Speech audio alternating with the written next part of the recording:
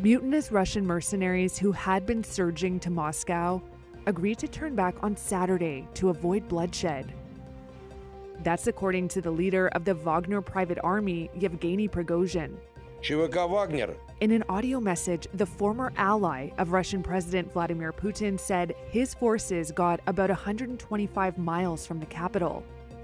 Now the moment has come when blood could be spilled, he said, adding, "We are turning our columns around." Reuters could not independently verify how far fighters got. The de-escalation of the major challenge to Putin's grip on power was brokered by Belarusian President Alexander Lukashenko, his office said. Under the deal, Prigozhin will move to Belarus, the Kremlin said, with safety guarantees for the leader and his men. It all marked a dramatic U-turn from just hours before, with Russian armored vehicles rolling past the Kremlin, checkpoints outside Moscow, and warnings to residents to avoid going out.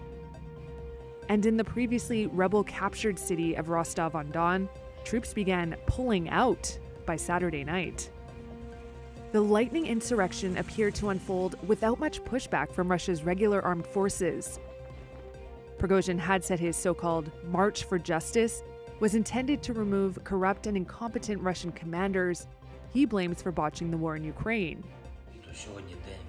Ukrainian President Volodymyr Zelensky said the Wagner revolt exposed, quote, complete chaos in Russia. It came just as Kyiv is launching its strongest counteroffensive since the war began last year. Western capitals said they were watching developments closely, with U.S. President Joe Biden speaking with the leaders of Britain, France, and Germany. Abortion rights campaigners marched through the streets of Washington on Saturday, marking the one-year anniversary of the Supreme Court's decision to overturn Roe v. Wade. Abortion is freedom! That's the 1973 ruling that once legalized abortion nationwide. Celeste Helm was among those heading to the country's top court in protest. It's blatantly discriminatory because women from the middle class up will be able to afford to go seek out an abortion. That's a given. So it's really, the burden is on women in the lower economic strata and young teenagers who don't have those options, which is unfair. Last year's ruling allowed states to ban abortion care for the first time in nearly 50 years. Conservative states have passed a flood of legislation to restrict the procedure, while others have moved to protect abortion access. Democratic Vice President Kamala Harris spoke in North Carolina, where a new Republican-backed law will take effect next month. It cuts the legal window for abortions from 20 to 12 weeks of pregnancy.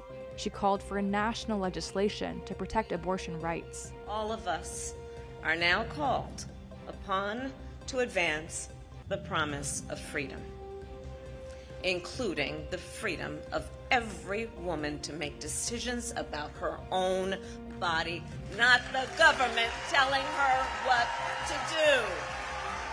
48th Vice President. Back in Washington, former Vice President Mike Pence spoke at the National Celebrate Life Day rally. He thanked abortion opponents for their work in sending Roe to, quote, the ash heap of history.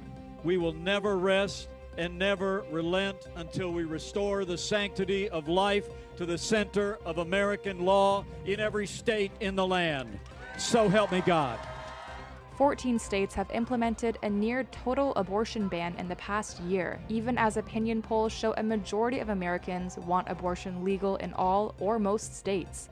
The issue is expected to remain central in next year's congressional and presidential races as activists on both sides use the first anniversary to mobilize their base.